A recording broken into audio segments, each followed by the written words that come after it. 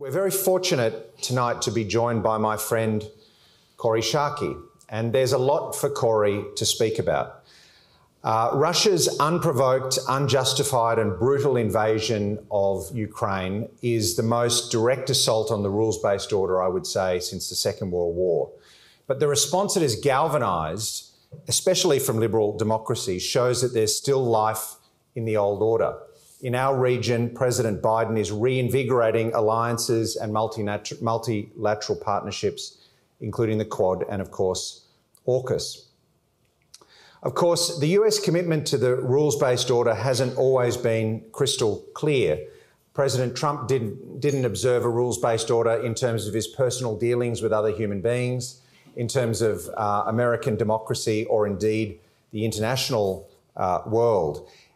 In the middle of President Trump's term in office, we published Kori's superb Lowy Institute paper, probably still available in good bookstores for $15 or so, called America versus the West, Can the Liberal Order be Preserved? And Kori captured this desperate moment in the history of US politics and international relations, when we had someone in the cockpit of the international order who thought the whole thing was a scam. And I think this was the first Lowy Institute paper, which we've been publishing since Alan Gyngell was in my chair at the Lowy Institute. This was the first Lowy Institute paper where we put a photograph on the cover. And I don't know if you can see it from there, but it's that famous photograph of Trump with his arms folded as Merkel and Abe and Trudeau and everybody, and Macron, everybody lean in to try to persuade him that international cooperation mattered. And we just felt that the picture deserved to be seen. We know now from reporting that around the same time, Secretaries Mattis and Tillerson briefing President Trump, I should say, on the post-war rules-based order, had described it as the greatest gift of the greatest generation. And Mr. Trump had responded in a sort of paroxysm of rage. And Kori wrote about the international order at that moment from the standpoint of somebody who has been in the United States government and has worked for a number of great Americans who believe in that order. So we thought Kori would be the very perfect person. We couldn't have chosen anyone better to speak to us tonight to kick off this conference. Dr. Schake graduated from Stanford. She earned her doctorate from the University of Maryland. Her career has alternated between government service, including stints at the State Department, the Pentagon and the NSC, and think tanks, including the International Institute for Strategic Studies and AEI, where she now heads up their dynamic and brilliant foreign and defence policy program. To give you a sense of the breadth of Kori's thinking, she mentioned to me tonight over dinner that she's just finished a new chapter for Makers of Modern Strategy on Tecumseh and the Shawnee Confederacy. And the enthusiasm, actually, and the passion with which Kori told me about that chapter tell you about that other aspect of Kori Schake that I'm lucky to see. She's one of the superstars of our world, and she has the CV to back that up. But what I really admire about her, in addition to her professional achievements, are her personal qualities: character, courage, idealism, and a fabulous sense of humour. Maybe she needs a sense of humour like that as an internationalist Republican in Washington at the moment, when the GOP, the party of a strong military, strong alliances, and a strong US presence abroad, is becoming increasingly Trumpified, or at least that's how it looks to me. But Kori might be able to tell us differently. President Kennedy was fond of quoting Hemingway's definition of courage as grace under fire. I certainly think that applies to Kori, although tonight she's not going to be taking any incoming fire. She's going to be sending it out. Kori is going to speak to us on the topic of the West, alliances, and the rules-based order. And when she's finished, I'm going to return to chair the Q&A, and you'll all have an opportunity to ask her questions. So please welcome my friend Kori Schake. Welcome.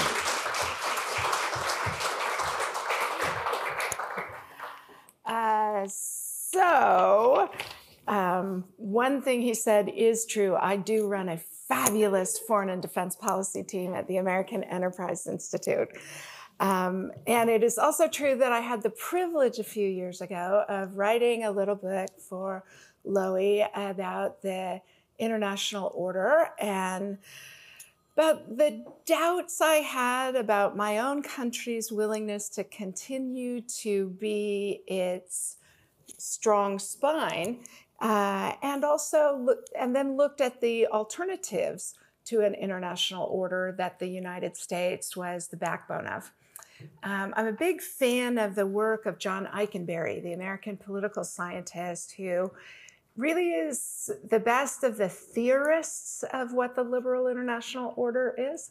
And he imagines that the ultimate success of the order is when it actually doesn't require American power to uphold it.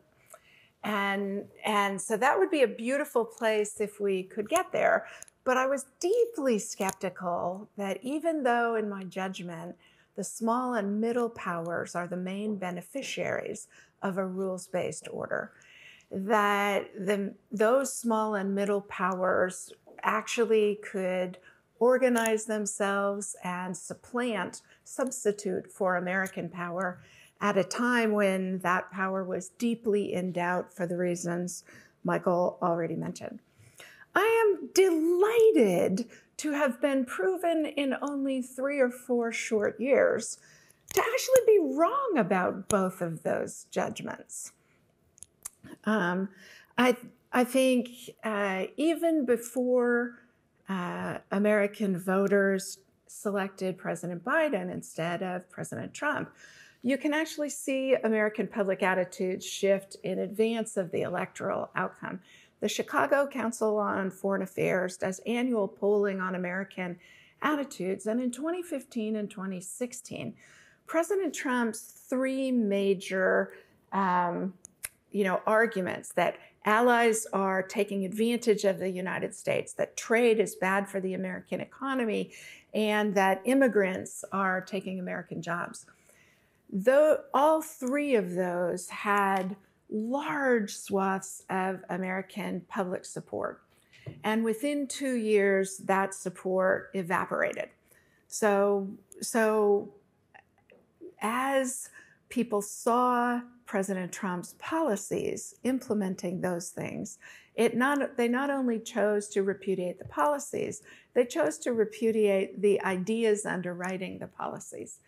And that makes me much more hopeful, because as we have seen with Russia's invasion of Ukraine, I do think it has the potential to actually genuinely strengthen the order in ways that will have enduring advantage and will help all of us manage the challenges that China is posing here in the Indo-Pacific and beyond.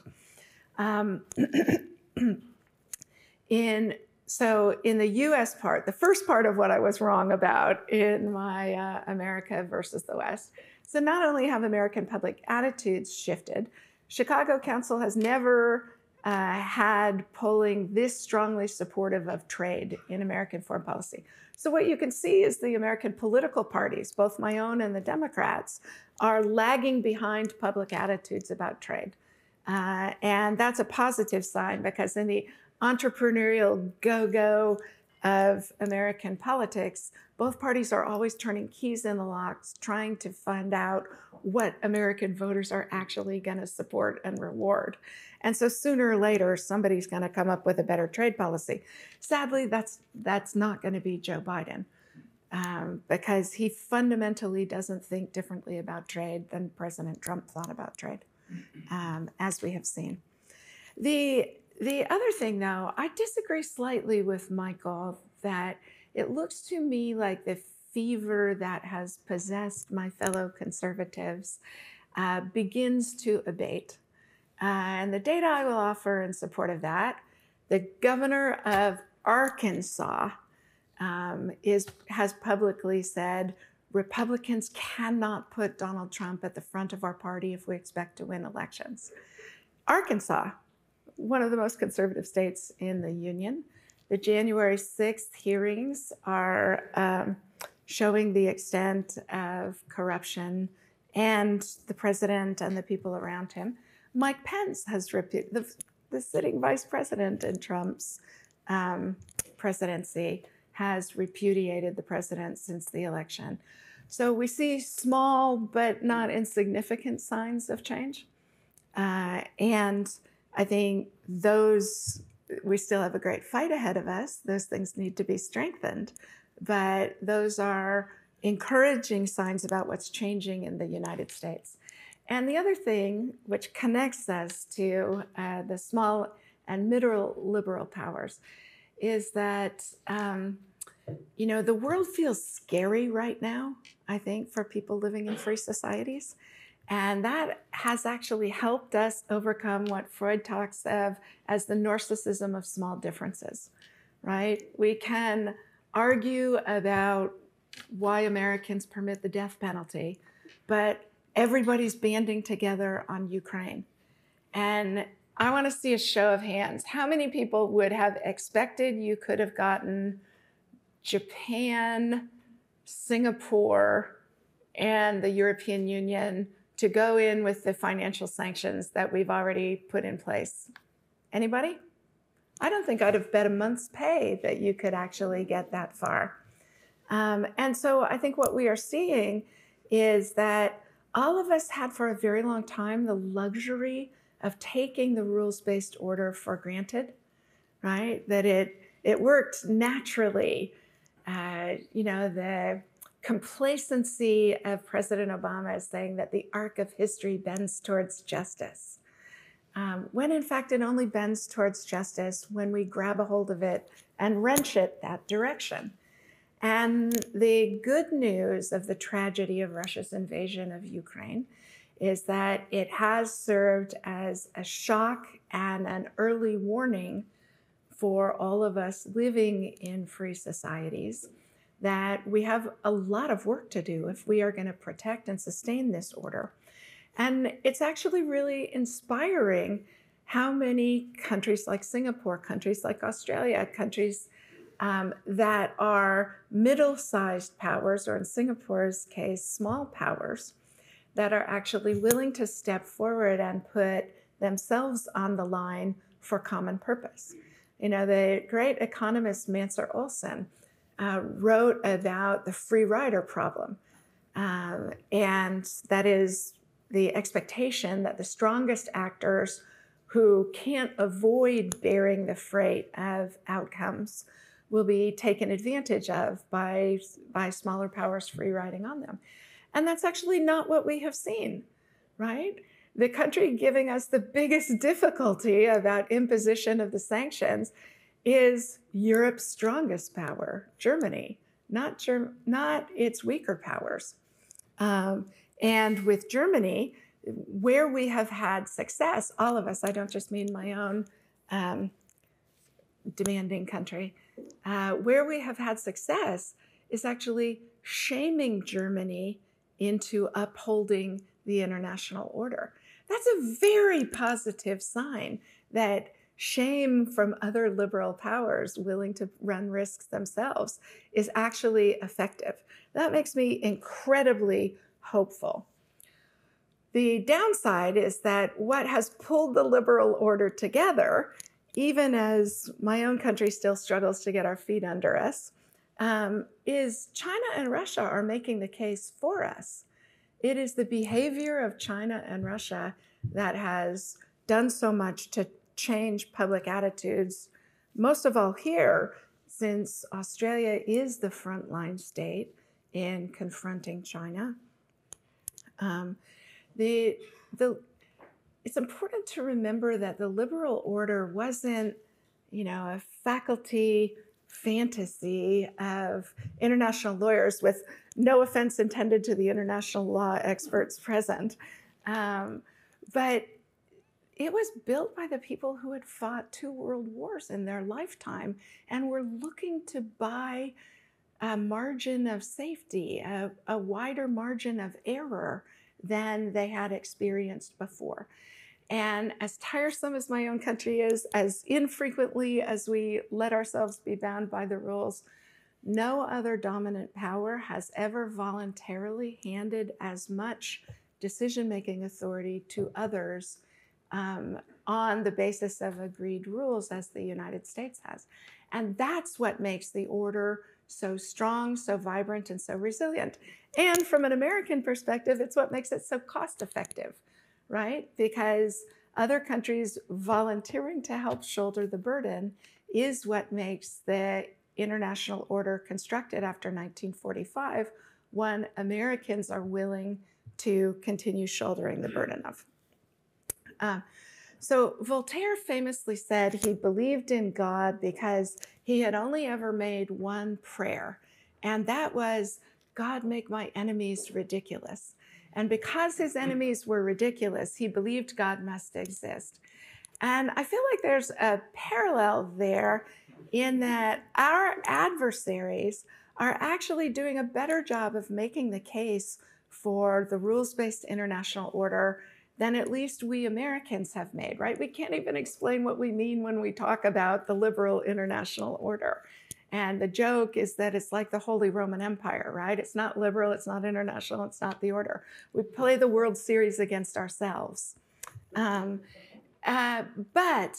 Russia and China have reminded everybody what an international order that's not rules-based would look like, and what especially it would look like for countries that don't have the capacity to defend themselves by themselves.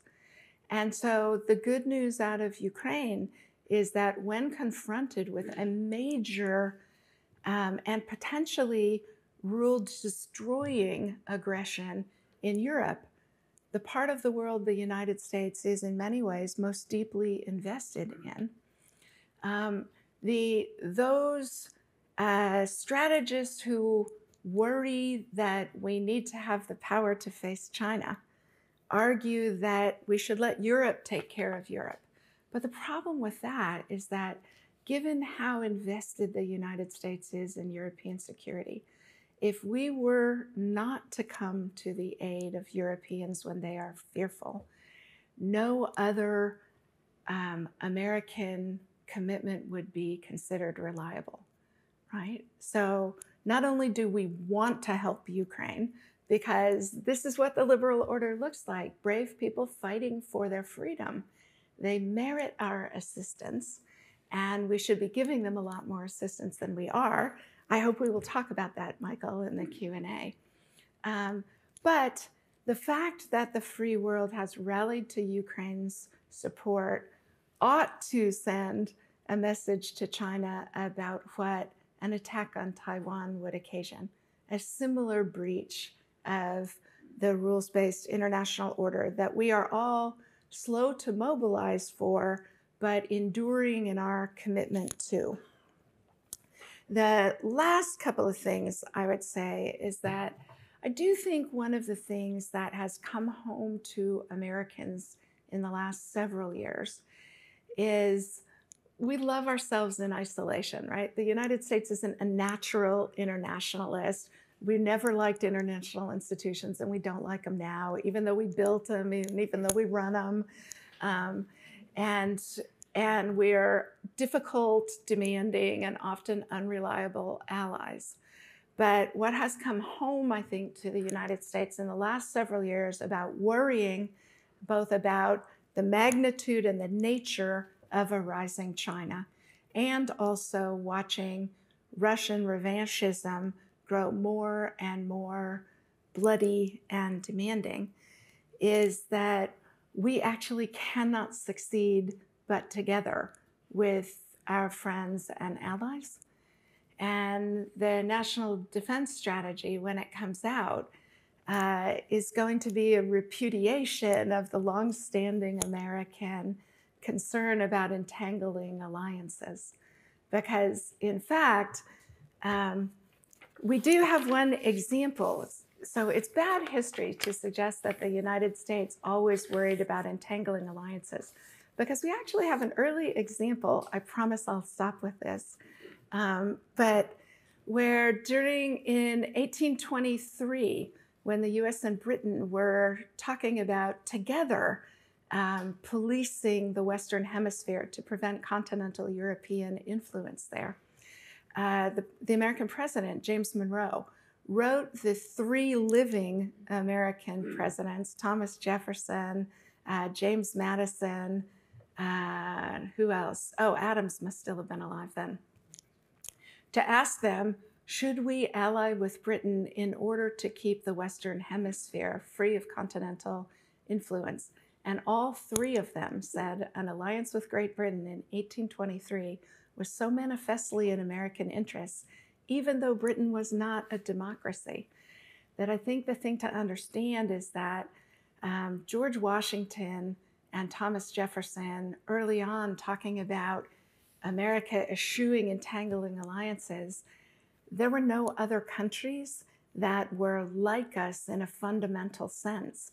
And now we have the privilege of being surrounded by those kinds of countries, and those countries taking a great shoulder of the burden of the risks we all face, and none more than your country. So thank you for what you are doing to sustain the rules-based international order that has kept us all safe and prosperous these last several decades. I'm done, Michael.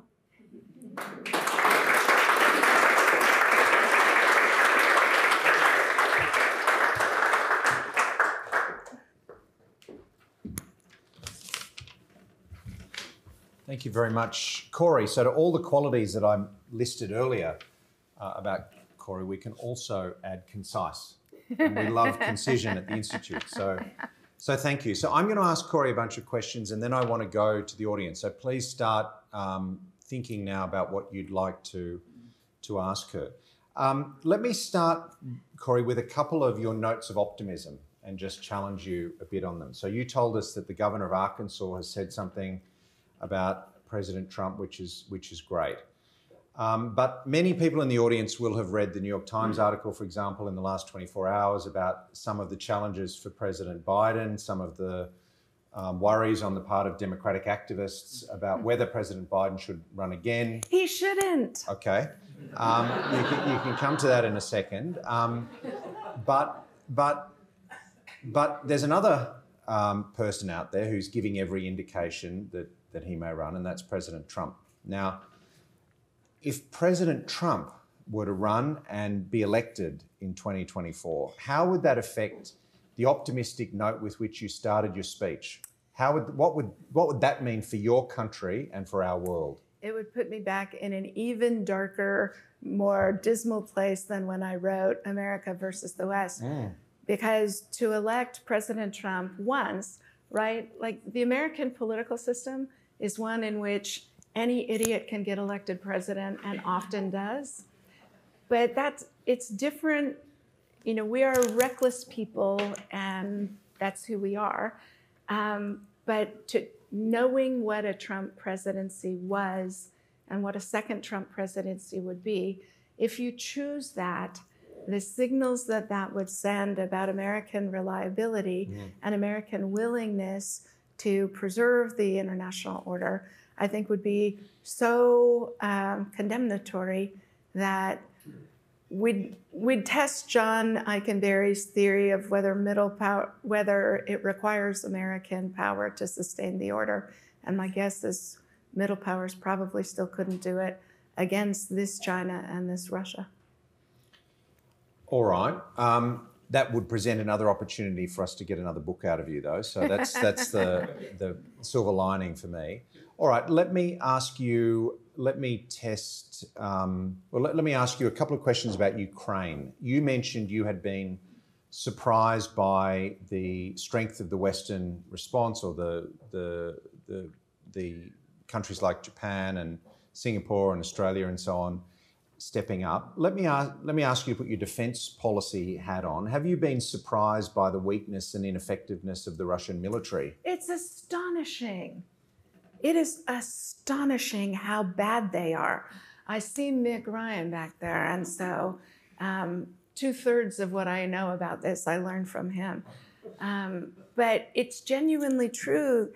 The basic proficiencies the Russian military is lacking are I mean, all of us need to rethink why we thought we knew how good the Russian military was. And I hope the lesson the Chinese government is taking is you can never tell how good a military is until you fight them, because that ought to make them extremely cautious. Well, on that topic, I mean, you mentioned, well, on that topic, do you think that the response to Chinese adventurism across the Taiwan Strait, for example, do you think that that would be anything like the response that we've seen to Russian adventurism on its borders? Because China is a much stronger, richer power than Russia, isn't it? Do you, what would be, what would the order do you think, in response to that kind of exercise? Yes, I do think you would see a similar response. It's true that China is a richer, more powerful country than Russia, but it's also much more reliant on economic interdependence than Russia is. And so we have more tools there. I think the NATO strategy that comes out at the summit in the summer is going to have a major section on China. And I do think that's non-trivial. I mean, 2 years ago, Europeans still thought China was an American and a Pacific problem. And now the French continue to sulk that AUKUS didn't include them, right? So Europeans understand that China isn't just rising for the United States and the Asian powers, it's rising for them too. And one of the things we know about why the liberal order was built was because we wanted to have the ability to have an early warning network where countries could band together and take action before problems became so monumental that they were on the scale of World War II or World War I.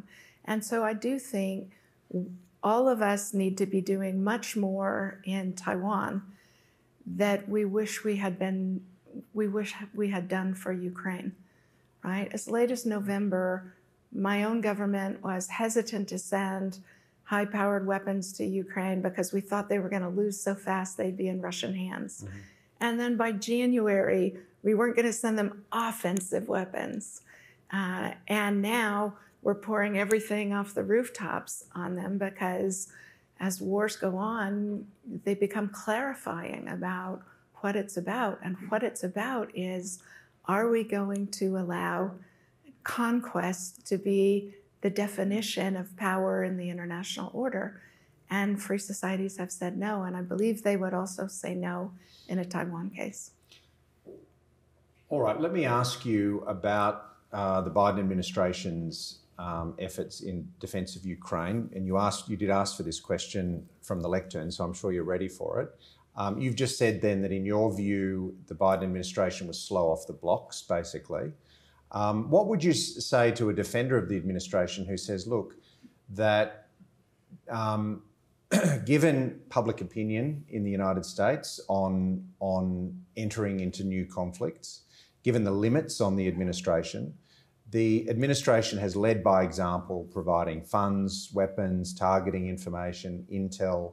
They've helped to marshal the response from the rest of the world that you've spoken about, and that actually this is a response that is appropriate to America's interests. It's sustainable, and it may well succeed. What would you say to that? I would say all of that is true, and yet the administration has made notable mistakes as well. One of which is telegraphing so clearly that Russia runs no risk of bumping into American soldiers, much less having to fight them in Ukraine. Telegraphing all the limits of the risks we are willing to take, I think has to have been encouraging to the Russians. And I think that's a pretty major mistake. The hesitance to arm Ukraine, even now, the administration saying, well, we can't send them everything we have. We are at risk of looking like we are sending them enough assistance to keep them fighting, but not enough assistance to help them win. And our hesitance is measured in dead Ukrainians. And so I think we ought to be very humble about what we are succeeding at, given the price they are paying. What if that price that the Ukrainians are paying continues to rise? What if over time the weight of Russian troops and materials starts to wear? What if things go against Ukraine in the Donbass? You've argued that the response of the West, broadly defined, to Russia's transgressions here has strengthened the order. What would be the implications if Russia succeeded in Ukraine for the international order?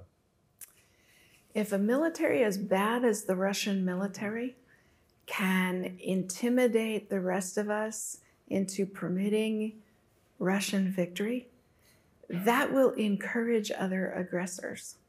And especially in Asia, we should be worried about the message that sends to China, that we're too fearful of having to fight a military that's losing to Ukraine, right? That the 30 NATO allies would be unwilling to run the risks of trying to confront that military. That's a terrible signal. And I think we are not worried enough right now that the message that Chinese are taking away from Ukraine is the limits of our willingness to assist, not the expansiveness of the assistance we are sending. So what do you base that on? When you say what lessons you think the Chinese are learning, why do you say you think that, are you saying you think the Chinese would be emboldened somewhat by the Western response? I think they could be. I mean, the lessons they should be learning are, wow, the West really can pull together. They really do believe that liberty deserves defending.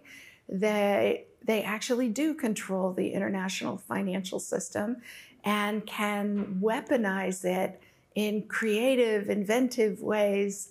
And the power of Western supplies and support and intelligence is incredibly powerful, and that should come to bear for us.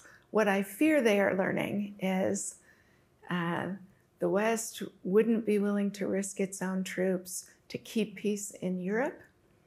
It was stingy with the weapons it provided to a country going down in flames, and that the way to take Taiwan is to do it fast enough so that the West can't get itself organized. All right, what lessons should Taipei be taking from the invasion of Ukraine? That it takes a while for the West to get organized, that you can't expect anybody else to fight for your children if you're not going to fight for your children. And the more you do to prepare in advance, the less risk you run of an actual invasion taking place.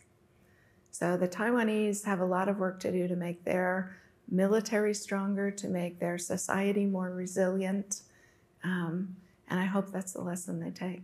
What about the role of communications from the leader? What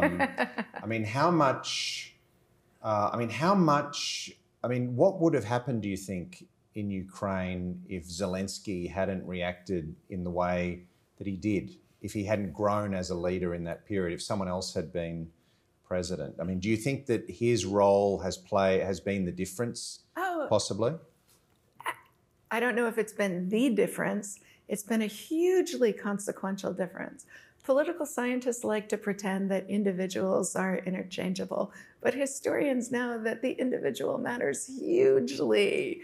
I mean, just watching President Zelensky's speech at the Shangri-La Dialogue, he's wearing a shirt designed by a Singapore artist. He's using examples from Singapore's history to illustrate his case. He's like, I wish we could relax the constitutional constraint on not being an American. I'd vote for him. In fact, he's going to get a lot of write-in votes anyway.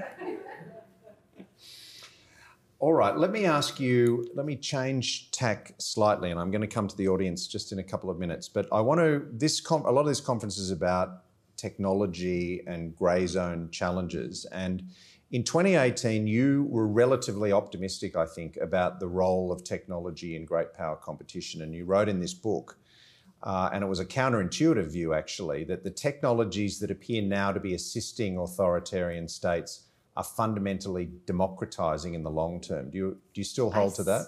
Absolutely, I do.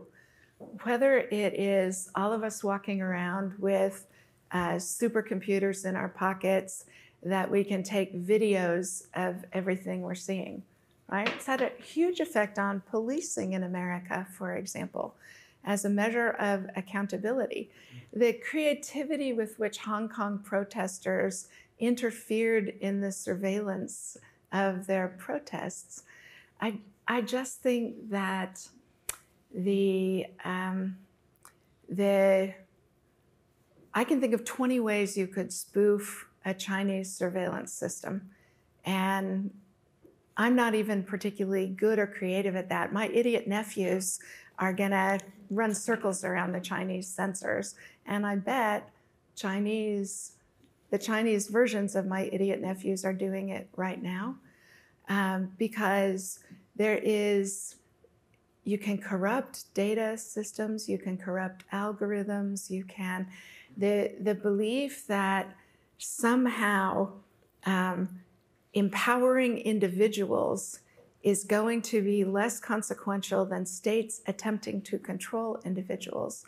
It just doesn't look that likely to me. I realize that there was this euphoria at the time of Tahrir Square and a belief that, the ability to organize, and then we saw the empire strike back. Mm-hmm. But I think we're seeing the third Star Wars movie now, where plucky rebels are figuring out how to make technology advantageous for them. And I think we see it in the war in Ukraine, right? Like, cyber was supposed to be the new wave of warfare, right? This was going to be flying sharks with lasers kind of innovation. And we haven't seen any of that. And we haven't seen it because the hackers group Anonymous has come out on the side of the Ukrainian government. All of our national security agencies helped protect the networks that the Ukrainians have operating. The Ukrainians themselves are mighty doggone good at this. And you see civil society in Ukraine and beyond Ukraine using these tools advantageously. I mean, you guys must have seen the story about that 15-year-old kid who used his homemade drone to spot a Russian armor column. And the Ukrainians have an app. This kid, his dad called based on the number in the app, and the Ukrainians targeted the Russian troops moving. Civil society is gonna find a way, because that's what free societies do. Let me just say, first of all, someone should speak up for your nephews, because I've met them and I thought they were very smart, young, educated, men. The other thing is, I like your Star Wars metaphor, except if we're at Return of the Jedi, that means we still have 3 prequels to go through, which sounds pretty dismal. None of us want to do that. No one wants to do that. So we've got about 15 minutes, and I want to squeeze as many questions in as I possibly can. So please stick up your arm. I'd love to see a forest of arms, and we have a couple of colleagues who are going to go to the audience. I saw this lady down here at that table. Yes, she's jiggling a hand there. And then I'll go to the gentleman next to her. Yes. And maybe we'll take 2 questions at a time, if that's okay. Hi, my name is Jennifer Hunt. Thank you so much for joining us. My question is back to the start. You noted that the governor of Arkansas sort of disavowed Trumpism. I know that the gubernatorial candidate for Michigan has, of course, just been raided by the FBI for his participation in the insurrection. So I'm wondering what your opinion of the January 6 hearings is in relation to its impact on the party. Great question. And we're going to take the question from the gentleman at the same time and go to you with both, Kori. Russell Boyce from UNSW Canberra. If Trump gets re-elected, it seems to me that that's not a reflection on an intellectual response from the United States population, but rather a reflection of a deeper level of pain of something going on there? And shouldn't we be paying more attention to that? And if Trump gets re-elected or not, that's not really the issue. There's something deeper to be addressed. So you're certainly right that there is economic alienation, social anxiety, flat out racism, lots of other things driving Trump voters. And yet it will simply be good enough not to re-elect Trump at this moment, which takes us to your point, Jennifer, which is it's too soon to tell what consequence the January 6th hearings will be. It's too soon to tell whether Liz Cheney can get reelected. But what my guess as to what's happening is that you begin to see the emergence of conservatism after Trump, right? Glenn Youngkin gets elected governor of Virginia by carrying more votes than Trump did in Virginia, but never accepting Trump's endorsement or allowing him to visit the state. And a whole bunch of light bulbs went on over a whole bunch of Republican heads when that happened. And so you're going to see Youngkin imitators all over the place. And the second thing that makes me reasonably hopeful that the fever's breaking is that you're going to see, so a lot of, Trump's been very involved in recruiting candidates and has had patchy success. And I think the candidates he has recruited for Senate races are likely to prevent Republicans regaining control of the Senate. And that will further alienate Republicans because, of course, in this close of a division, it would have made a difference.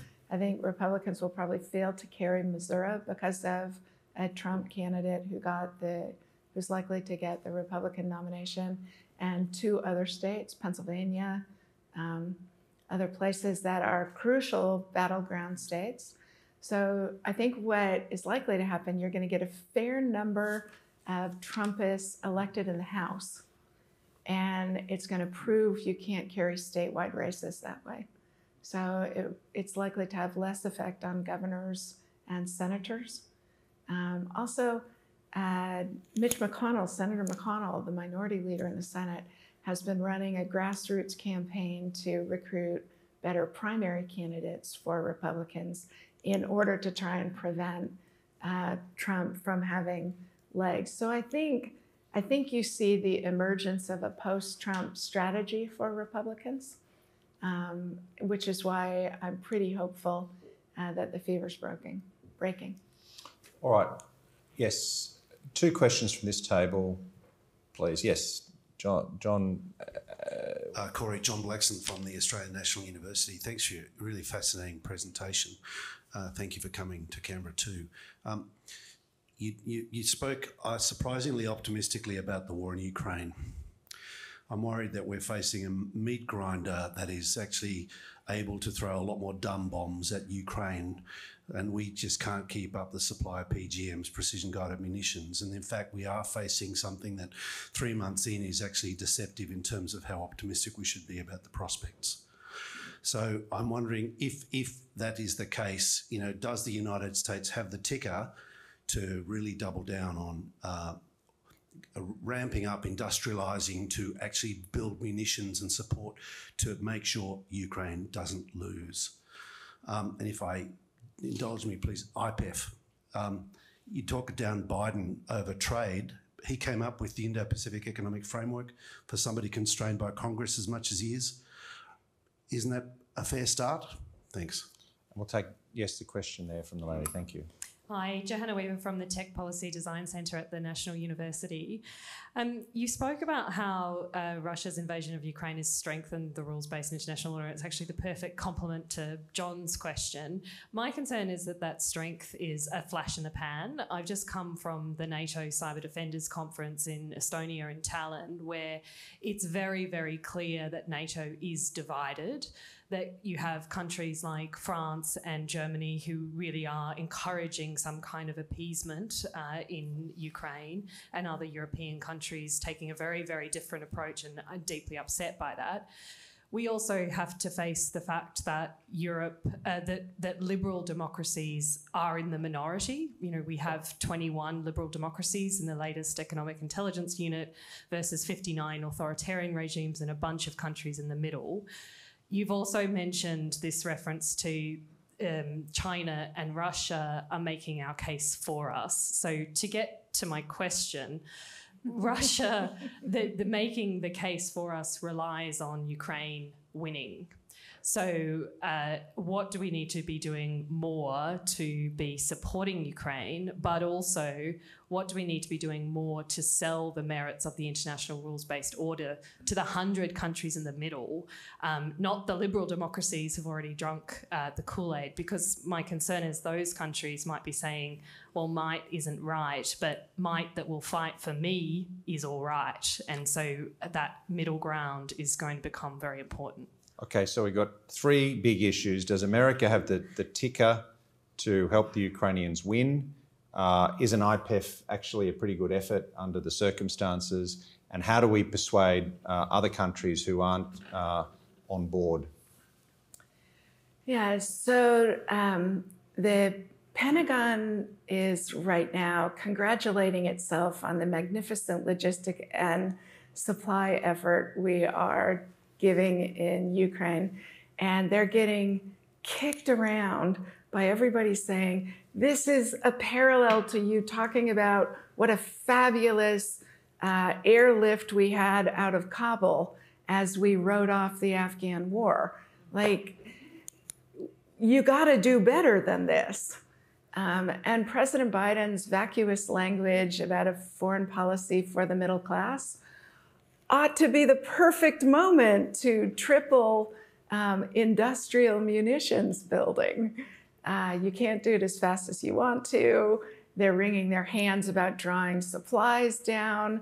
But yeah, Congress just voted a $40 billion aid package to Ukraine.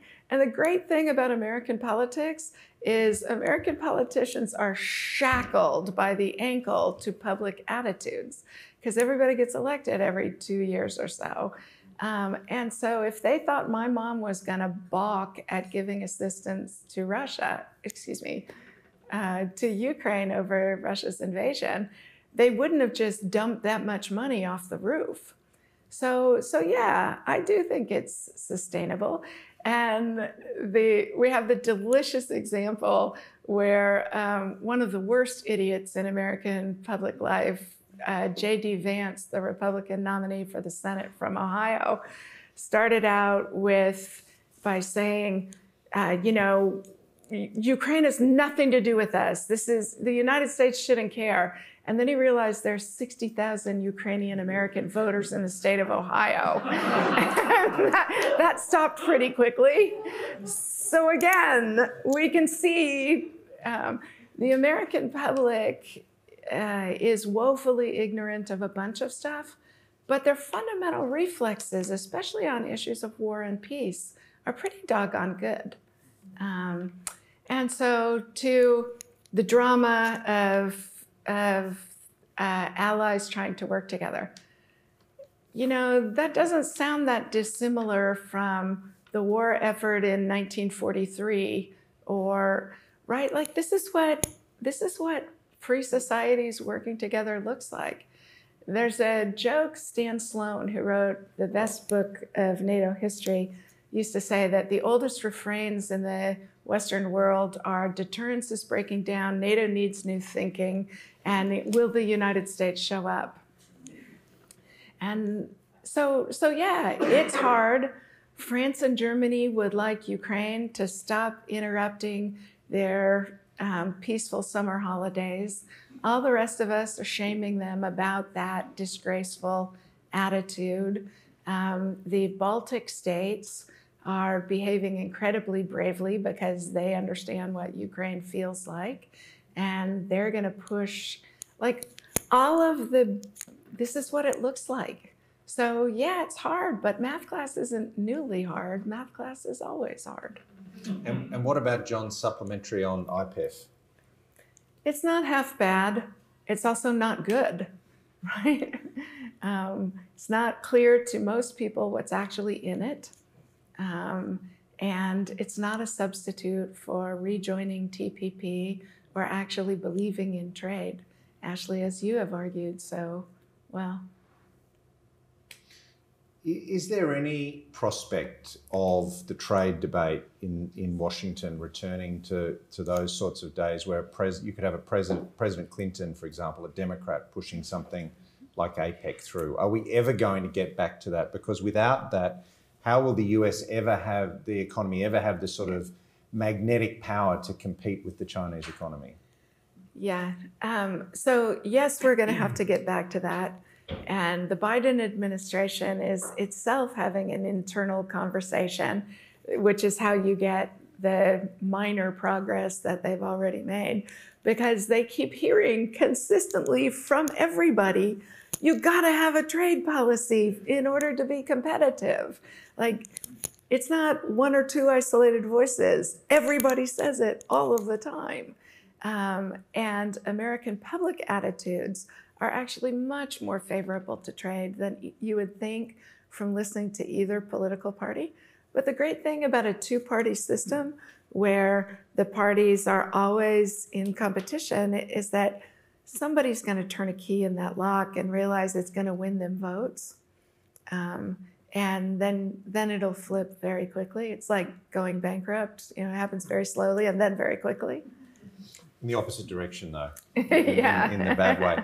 Your reference to public opinion on trade reminds me that Tash Kassam, the head of our public opinion program, is here, and in a couple of weeks we're going to launch the 2020 Lowy Institute poll, and it has absolutely fascinating results on all of these questions. Fantastic. But the other thing I can say is that one of the things that Tash has shown is that over time the Australian public is remarkably committed to free trade, globalisation, and also immigration, that Australians understand that our future is as a trading country that's exposed to the world. So please, everybody, keep your eyes open for that. I'm going to take one more round of questions before we finish. So I've seen sharpshooters in the back. Yeah, well, I'm going to take 3 questions. So the lady here and the 2 people at the back. I can't quite see you from here, I'm sorry, because of the lights. So but please mention your name before you speak, if you wouldn't mind. Thank you. Hi, Cassandra Steer from the Australian National University's Institute for Space.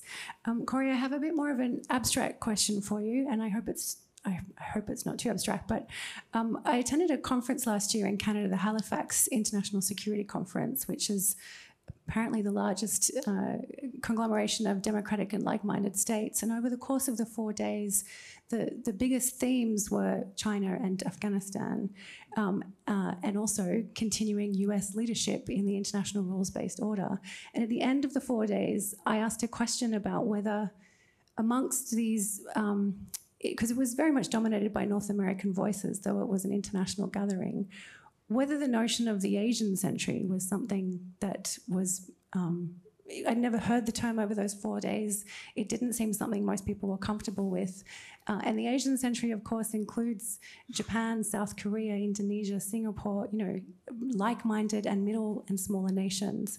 So I'm just curious about your assessment of the notion of the fact that we are already in the Asian century and what that means for the US's role in that order. Thank you. Gentleman to the right. Mick Ryan, yes. Hi, Mick Ryan, no fixed address.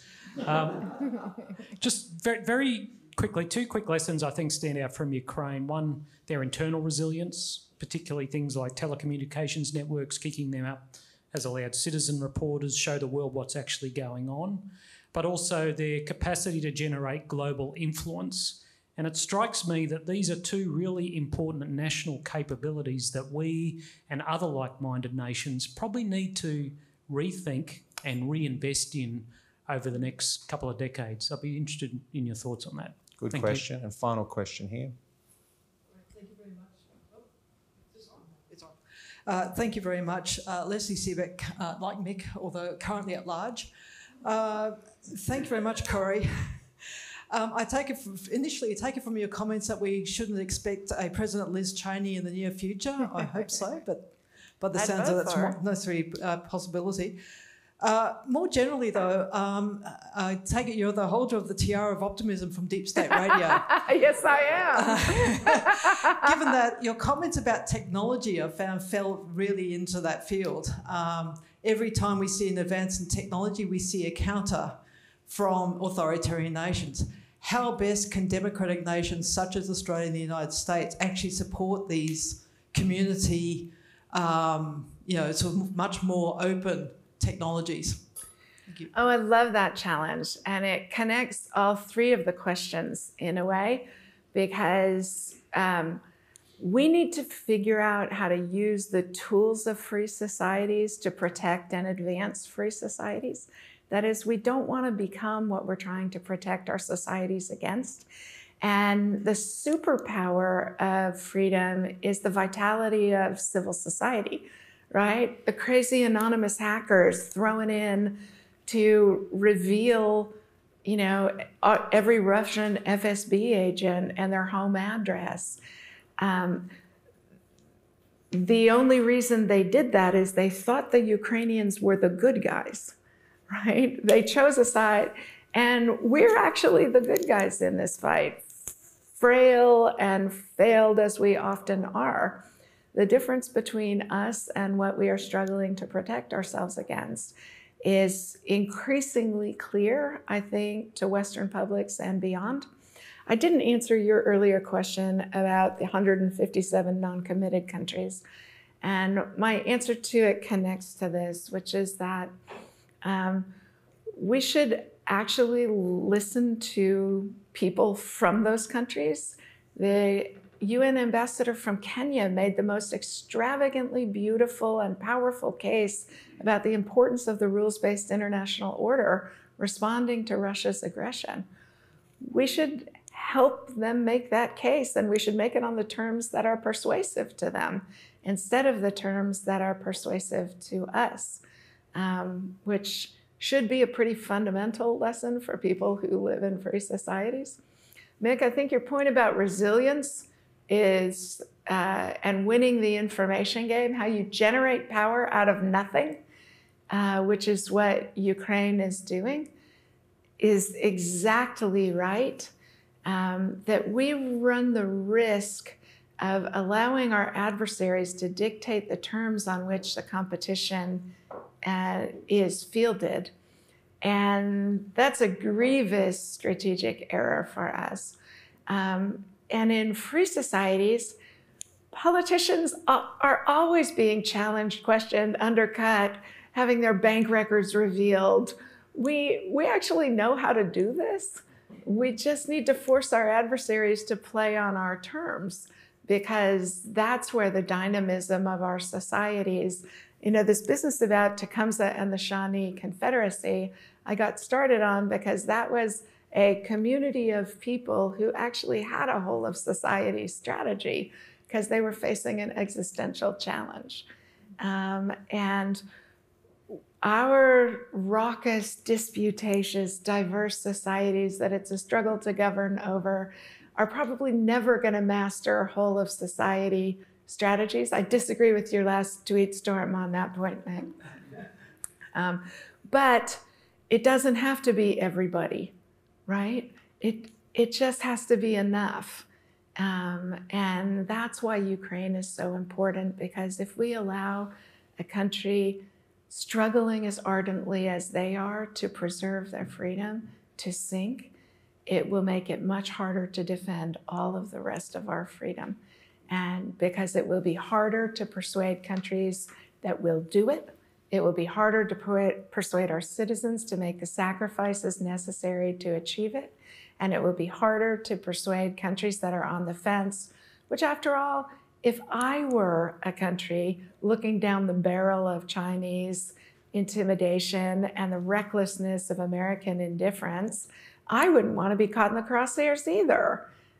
So we actually need to return to that fabulous advice from the best novel ever written about American foreign policy, The Ugly American, in which a character says, to the extent that our policies are humane and reasonable, they will be successful. To the extent they are grandiose and ideological, they will fail.